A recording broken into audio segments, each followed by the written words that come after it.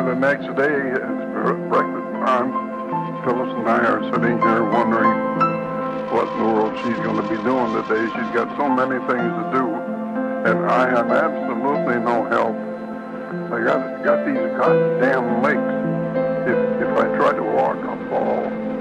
And if I try to walk like a human being, if I go for a little exercise, my legs get tired and stiff, and they're still.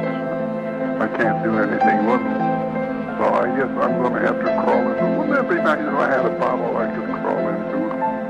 Nobody seems to bring me a bottle anymore. I don't believe they love me. Especially with Crystal.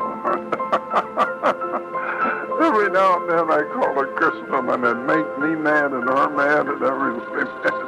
I don't know where I picked it up. I've never known a Crystal in my lifetime that I can remember, unless it was an elephant in the zoo or something like that.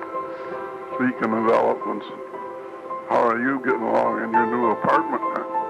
Are you happy and contented? Or are you like me, mean and miserable? But I can't help it, because I was born that way. So if you got born that way, why, you can blame it on me, and there'll be no charge. Absolutely none. I won't charge you a dime, really. Let's see if we're working on some things.